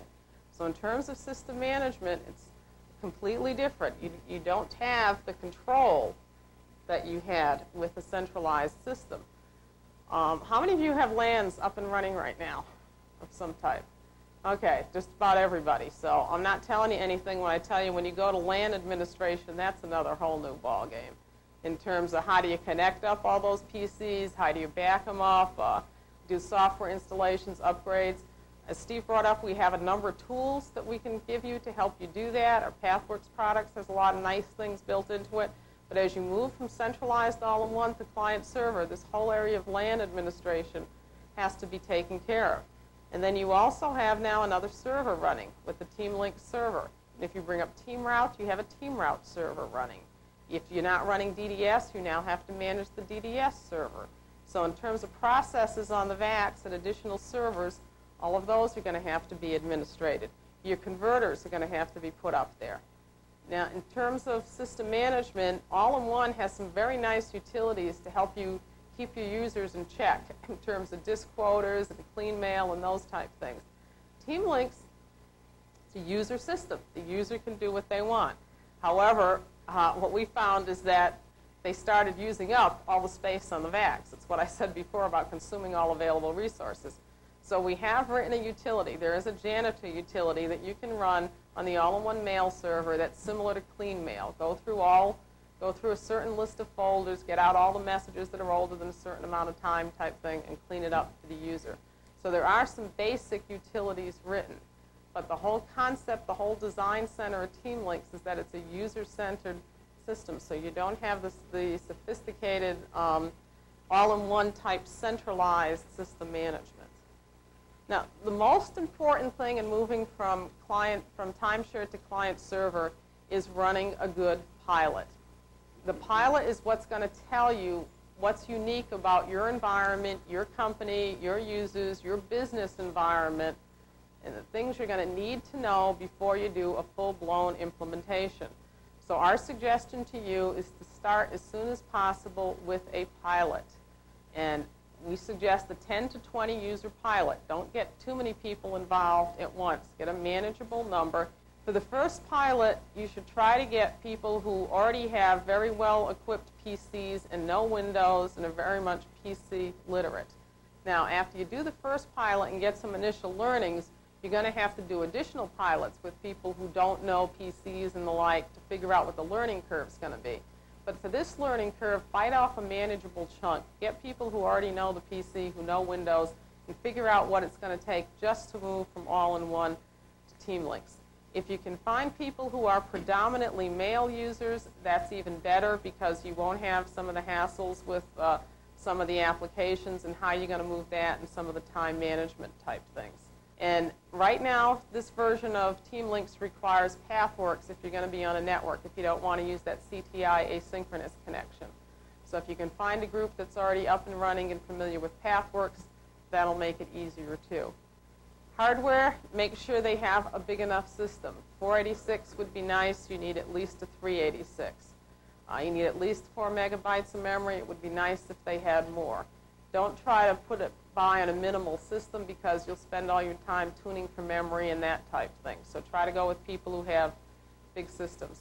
If you want to run this on your current VAC system, you can. None of this requires a separate hardware. It is separate server processes for PathWorks, for DeckMailWorks, for TeamRoute. So if you're going to run it on your current system, make sure you have enough capacity, both in disk space and in CPU resources. If you're going to put PathWorks and all this other stuff on your current all-in-one production system, make sure you're not at the limit and you're not going to bring down all those all-in-one iOS users when you bring this on there. So on the server side as well as the hardware side, make sure you have sufficient capacity. The server requirements, again, you need PathWorks, and we don't care what the topology is. If you're using Novell, that PathWorks Novell coexistence product works fine. You can do asynchronous connection, but as Steve said, the speed is not very good. It's fine for a pilot if you have some people on laptops and they want to pilot how it works from laptops, or they want to see how it works from home, that type thing. But I wouldn't recommend running the entire pilot asynchronously. You should have some people up on PathWorks and see how that works. So to finish up here, what we really feel you need to do is go out and tell your management, yeah, we understand we got these expensive PCs that are being used as terminal emulators, and we want to move forward looking at what it's going to take to move us to the next generation of Office. And start off by doing some planning with a select group of users in terms of getting information about your current Office system and finding the people who are best set up to be your pilot users for the Teamlinks pilot. When you're ready to do that, get those people, move them from All-in-1 to Teamlinks, keeping careful track of what kind of calls are coming into your help desk, what are the problems you're running into, how much system resources are being used, all that type of information. Because the whole outcome of the pilot is the input for the next stage, which is the preparation for the big move and how you're going to move people across. So the pilot will tell you what you need in terms of DDS, conversion strategies, what are you going to do with those documents in the file cabinet, what are you going to do about the applications, are you going to be able to use TeamRoute, is that going to be a high-value application for the company? All those things will come out of the preparation stage. And once you've done the pilot, you may find you need to do a second pilot or a third pilot with people who've never used PCs maybe to find out what kind of learning curve they're going to have and those type of things, remote users. Once the pilot's done and the preparation is done and you're ready to move, our advice is to move slowly but steadily. Put in a plan that takes 20 users, 100 users, whatever you can support, by department, by groups, and moves them according to a certain schedule. Don't let management or end users pressure you into moving 1,000 people or something overnight if you don't have the staff to do that. Put together a good plan that shows steady progress. If you move in chunks with the number of users that you can manage at a time and you've done a good pilot, this works well.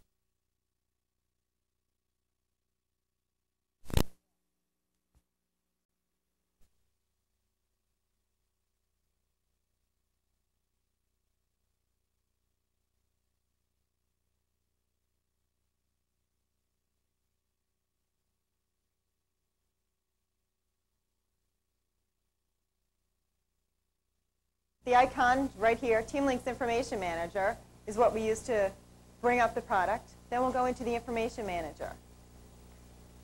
You see these other, well, from the other icons, we can get at some of the Teamlinks information. For instance, before Steve was talking about when we're in Word or we're in Excel, we have access to the Teamlinks information from that perspective also. So I'll show you that in a little bit. It asks for a password so we can connect to the mail system. So when we go into Teamlinks, this is what it looks like, okay? Right at the top, you have your regular pull-down menus, as one would expect. Then we also have lots of shortcuts.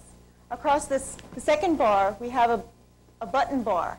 And you notice whatever button I'm on, underneath it, it tells you what the button is for. You know, the guy writing, well, he's creating a message. You get used to these very fast. Down here, we have the drawers, okay? Once we click on a drawer, double-click on a drawer, it opens up and we see folders. And inside our folders, we see documents. Okay, just like we have in All-in-1, we have the drawer folder document concept, so it's the same thing. Now, if we were to have connected to the All-in-1 system, we would have seen the files that you've had for years and years, as Sue was saying before, her 460 documents. You'd have drawers, folders, and documents. Now you'd have icons that tell you, you know, a little drawer, a little folder, a little document. And you'll also notice that within these documents, there are other icons. The icon right here is a funny little icon that is actually for routing. Okay, the documents are going from one individual to another individual to another individual. Okay, if we were to open, for instance, the mail drawer, and maybe we go into these, we see in the mail we have envelopes. Now this is the back of the envelope. These envelopes have been read, as opposed to if we go into the inbox, we have one thing in there, we see that that looks like a letter with a postage stamp on it. It has not been read. Okay, so the icons help you walk through, tell you whether you've read it, tell you where you are in the status of this information. If you see up here, we have an exclamation point. Well, this is an urgent message. If we had a little CC on the side, you would know that you'd be carbon copied on that memo. You were not one of the original recipients of that memo. So let me close up some of these files. I just double click on them. Or I could go up here and viewing, I could tell it that I would like to collapse all, and then it will scrunch it back up. If I am on the right one. Collapse all. Okay?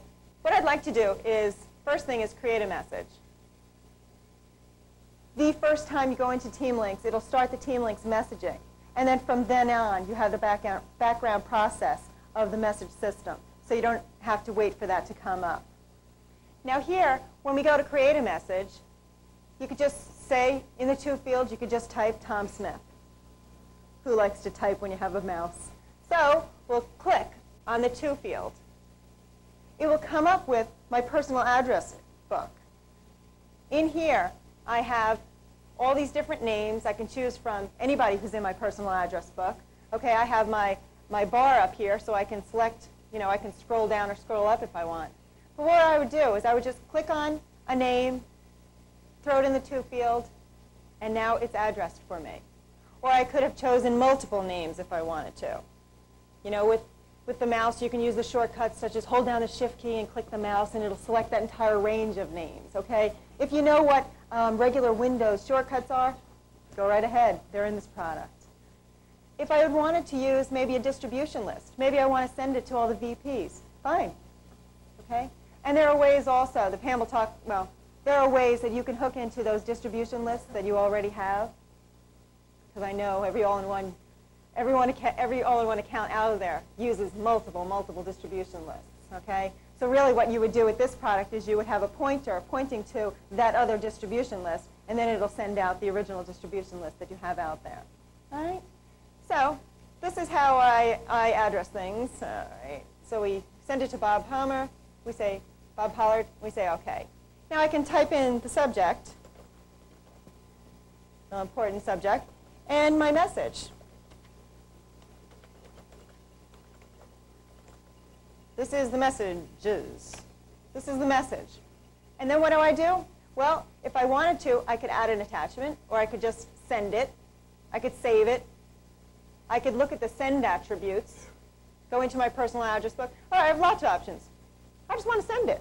Click on send, and it sends it right out. Now, if I wanted to go through a little bit more information on creating a mail message, this time I'll go into the to field. I'll pick someone, and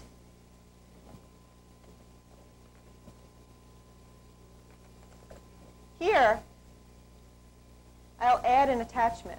See that little paper clip there? And tells me what attachment do I want. Well, automatically it would go into my filing cabinet, which I can't connect to. The reason it goes out to the filing cabinet is so it can give me, if I wanted to attach something from the filing, from my all-in-one system, I could do that. Or if I wanted to attach something anywhere on my PC, I could attach that.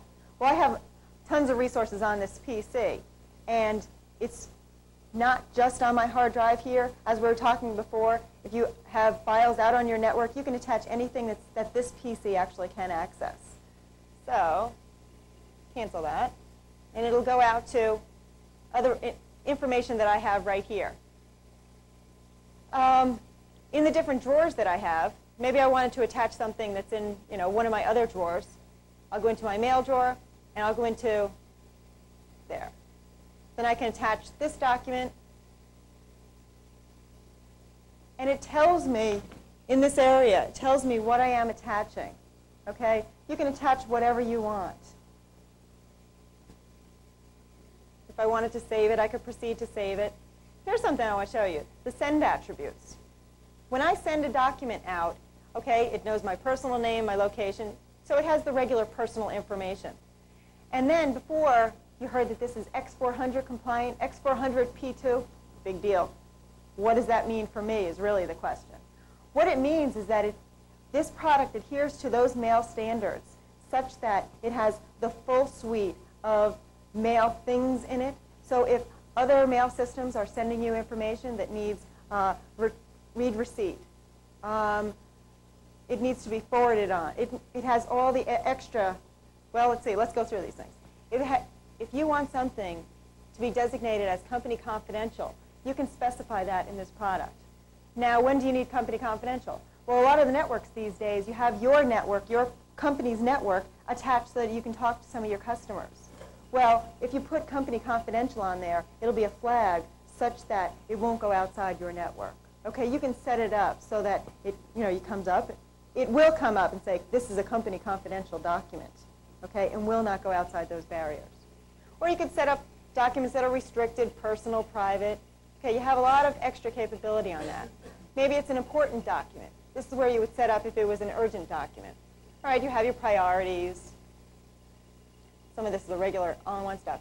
Well, down here we have something new too. Expires. You can set up an expiration notice. So if you're inviting somebody to go to a meeting maybe, this meeting is next Thursday at 2 o'clock.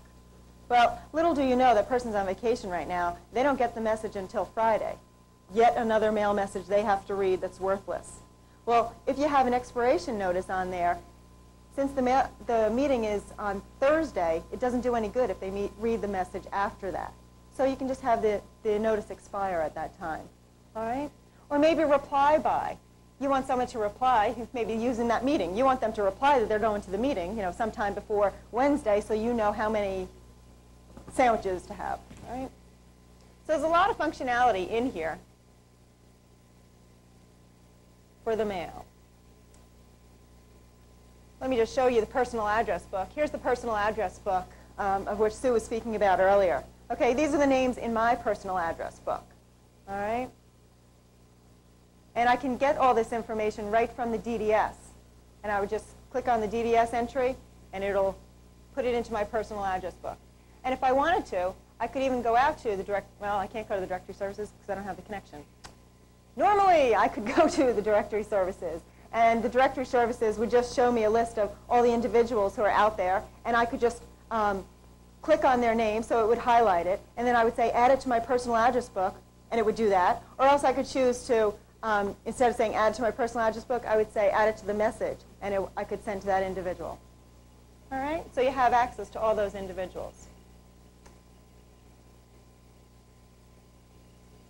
Okay, so let's send this message, and that goes on through. All right, what else do we have in here? Well, let's look at some of the pull-down options. I want to go into the ones that are real all-in-one like. When you go into setup, you can set up your environment.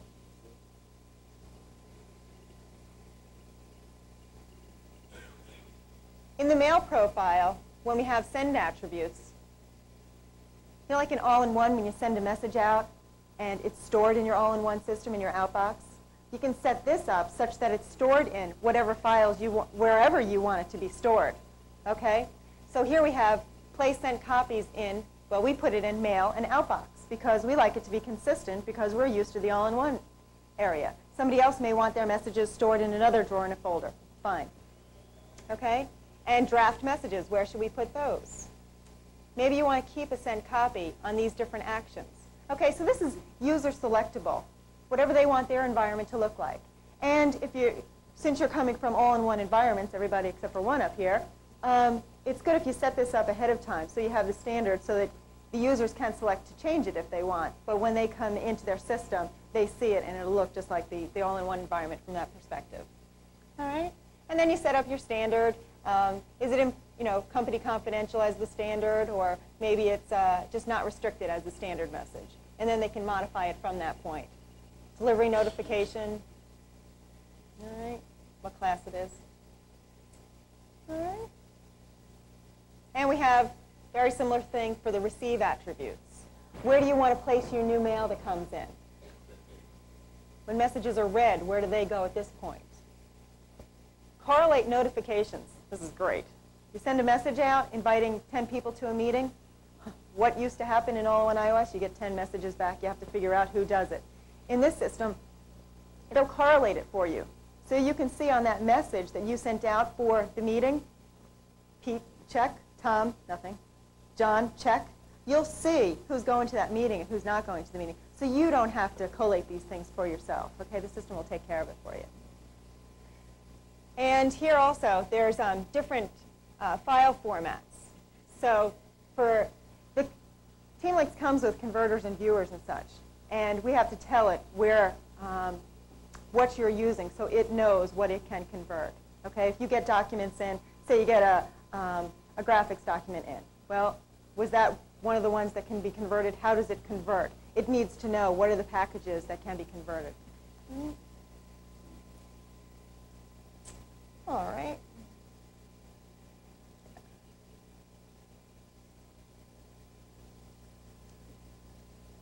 All right. Let's close that. And now what I'd like to show you is some of the routing capabilities. Okay? One of the products in here is Team Route. Allows you to route documents for authorization and approval. This is what Steve was talking about when he was talking about the PC audit. So you can route documents or you can route executables out there. So you can install different software products on all these different PCs. If we go into templates, what we have here is a list of the different templates that actually come with the product when the product is shipped. And then there's two other templates that I just created, one last night, one this morning. All right? So these are the types of things that the product comes with. Asking a question. Actually, asking a question. First I saw that and I said, why is that a routing application? That's kind of silly. But then I thought about it and I said, every single account has a help desk. Every single account has people who have questions that go to that help desk. And it usually goes to a central person who says, I don't take care of that. Tom does that, or Mary does that. Well, this way, the document, you can initiate it from your desk saying, you know, this isn't working like I expected. What is the way that it should work? Or whatever your question is. It gets routed to the central person. And then that person can take the document and route it onto the individual responsible for taking action on that. And then you, as the initiator, know who this document was sent along to. Okay? All right. So let me close that up. And I'll go in and we can look at this Team Route document that was created last night. First, when you go into Team Route, what it does is it comes up with instructions. Okay? You're opening this application, and here's what you should be doing with it. So whenever you encounter a Team Route document, you know that there's certain action that has to happen here. If you click on it too many times, you get this message. All right. So here's my Team Route document. Once again, we have the pull-down menus at the top, as we would expect. We have the button bars up here, and these are a little different. This one you can route. This one, add attachment. This one would be delete attachment, sign, or maybe view the history. Where has it been and what have these people done to this document as it was routed along whatever path it took? Okay? So it gives you the type of document it is, the date, who initiated it, and what it's about. And then there's a routing list. Okay? It's going from me, okay, the initiator, and it's going to go out to two other individuals. Now I'll get into what roles each one of us play in a moment. But let's see, what's this document all about? Well, there's three different sections to this document at this point. Now we see these icons on the left here. The top one is an icon that is just, it's a meeting notification form.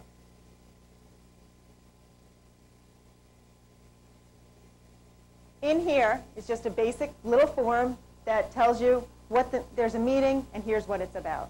Okay, so here's a meeting on Project J, and the agenda is to review the manuals on Project J. Okay. Now attached to that is a document, and it's a non-revisable document. Documents can be sent revisable or non-revisable. All right. It tells you if it's not revisable. If it were revisable, it would just allow you to revise it. Here it's giving you a warning instead. Now you notice this document launched Word. Okay? In Teamlinks, when you add attachments, it goes and it launches that application. It doesn't come up and say, oh, can't do this, it's a Word document. Go back out, open Word, and throw this into Word, and then you'll be able to use it. No, it works like one would like it to work. Okay? So here's the document, and we can go through and review this so we know what's in Project J, and we can read the whole manual. That's one of the attachments here. And now, added to that, you look at this icon, and you might be able to guess. It's a spreadsheet. Once again, it's not revisable. It launches Excel. Okay, you get the idea? It launches the applications that it needs. All right? So now the person who's working on Project J and reviewing all these documents, before they go to the meeting, they can review this information. They can make comments. They can add comments to this. Now also on Team Route, it's the authorization.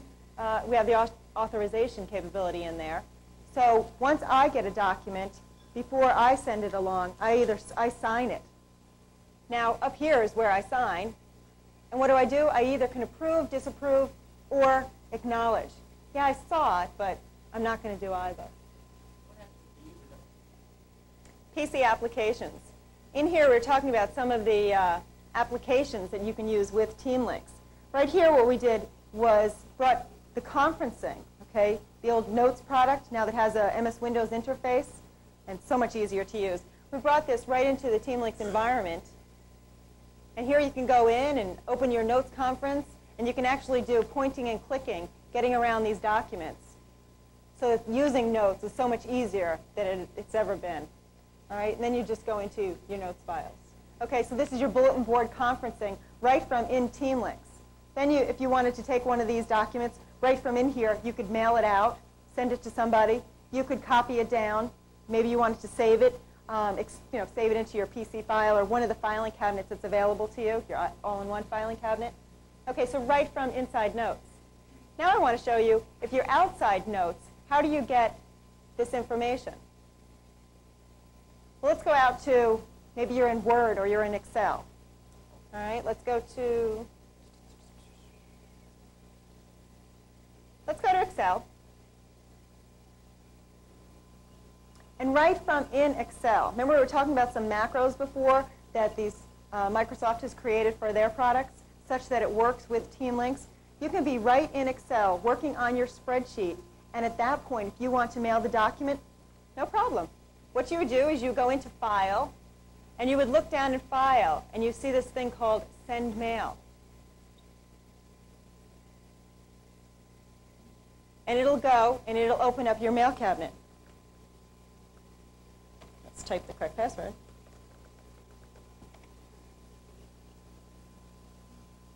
And right from in Excel. Okay, so Teamlinks is on your system. You're not in Teamlinks, you're in Excel. And it has the functionality of Excel. And you could save it into your filing cabinet there also.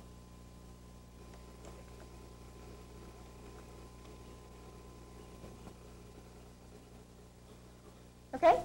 Goes right to that same mail that we saw 2 minutes ago.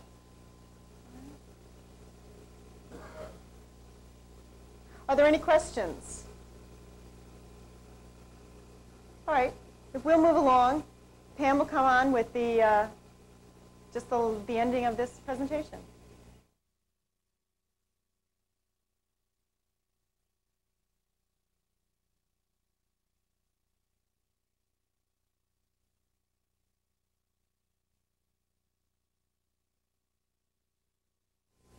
I just have a few slides that will kind of summarize what we've talked about and talk about some direct ordering information for those customers who are going to get started immediately, which we wish is every one of you who are out there.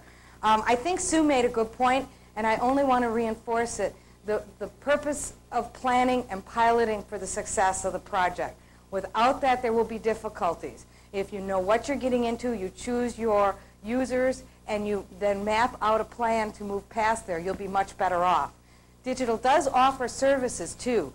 If client-server is not well understood within your organization, there is something called a client-server workshop that could be done on-site to help your organization better understand it and how it applies to the direct business you're in, as well as the standard office analysis and planning services that you could use to understand what's actually being done in the office and what it will take to move that to the next type of environment. There's a second bullet on this slide, which is managing the change. And we've talked many times about this being a new paradigm and the change that it will involve. So that will be important to take into account as you move ahead with going to client-server office systems. Now, we talked about piloting, and we talked about the success of piloting and trying to limit the number of users. Well, to help in that effort, there is a package system available from Digital that's called the Teamlinks Entry System Package. And it is a microvac system with all the necessary licenses and startup consulting services bundled into it to ensure a quick, easy startup. Benefits of something like this are that it will not in any way impact your normal production system. Most people will say, well, I already have a VAX and I don't really need another system. Some things that have to be considered are how much extra capacity is left on your current system. You're running in a dual environment mode for a while, so it will take up extra cycles on your system. The last thing you want to do is impact your production users. The other thing you want to do is you want to make it a controlled environment. You don't want to run any risk of upsetting your production system by doing a pilot. So for some of those reasons, it makes a lot of sense to look at a separate bundled system for a pilot group. And as you would work through a pilot implementation strategy, that could be your pilot group for more people, and then maybe you move people back onto your production system then as you go through the different groups. The package system that's available, as I said, is a hardware and software combination. And there's some important information down there at the bottom with the 100 hours of consulting. There's a startup type service that comes along with it that will ensure the success of getting those first 10 users up and running. And the tools that we've been talking about with the janitor utility and that are available through this service. Now those tools can also be made available to your local offices that can be bundled into a custom consulting project if you wanted it, or the service packaged alone. So in the end, I'll talk a little bit more about, if you want more information on those, how we can get that to you. If you elect to try and roll your own Teamlinks type pilot, I've got a couple slides here to talk about the packaging of Teamlinks and things to consider to ensure that you order the correct things or work with your account managers to order the correct things.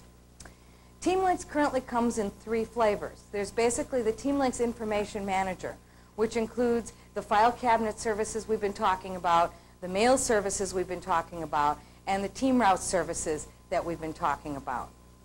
There's another level of packages for Teamlinks that does include the browser utility that allows you to browse through your files, as well as your conferencing client, the Microsoft Windows conferencing client, as well as additional converters and viewers. There is a third Teamlinks package available that incorporates not only the first 2 I've talked about, but the Microsoft applications as well, for those customers who are either selecting those or want to do one-stop shopping to get a fully integrated kit of Teamlinks, Microsoft Word, Excel, and PowerPoint. Now, the flexibility digital offers in licensing can be the blessing and the headache. And by that I mean we offer the ability to get these packages as license only or license and media and documentation, how you're familiar to getting current PC packages when you pick up your Word kit and it would have all the floppies documentation in there. We find users want to be able to do license only in those situations where it becomes cost prohibitive or just too much paper and too much storage needed for all the kits to have media and documentation. We also sell kits with client and server licenses together or just client licenses. The reason for this is if you elect that you want to license your Team Route server as a cluster base on a whole system, then you could just buy client licenses for Teamlinks. If you elect that you want to buy one-for-one and just license it on a personal use license, as many of the other digital software products, you can get a Teamlinks kit that bundles your client and your server license. So if we look at that, many variants come out of that, and there could be a whole list.